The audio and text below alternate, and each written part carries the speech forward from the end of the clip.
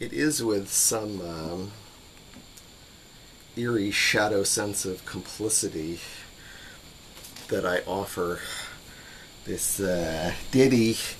Over 20 years ago, I worked for Hearst, though they didn't seem to be ginning any wars at Harper's Bazaar in the early 90s that I was aware of.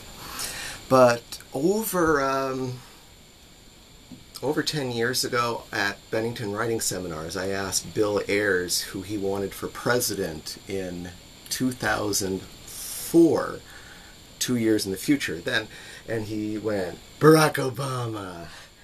And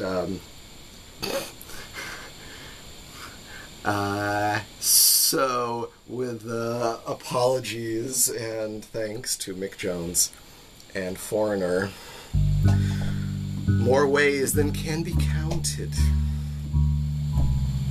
talk about the things I see.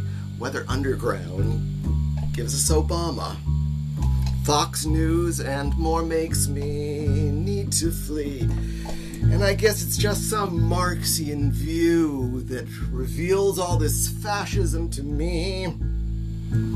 Terrorist hipsters foisting crap from Chicago. Media every day lying to me. It feels like Patty Hearst time. It feels like William Randolph Hearst time. It feels like Patty Hearst time. It feels like William Randolph Hearst time. Brutal NSA time. And NYPD CIA time.